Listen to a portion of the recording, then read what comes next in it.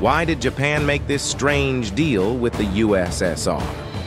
According to legend, Japan bought millions of tons of broken bottles from the USSR and dumped them into the sea. This rumor was confirmed, and the deal turned out to be very profitable for Japan. But what was the point of it all?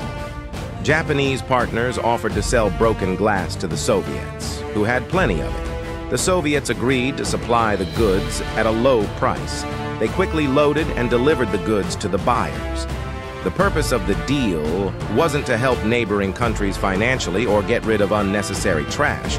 It was simply because the Japanese were not interested in the glass itself, but in the crates used to transport it. These crates were made of quality cedar, a type of wood that Japan lacked and was in short supply. This clever move allowed the Japanese to obtain the wood they needed profitably.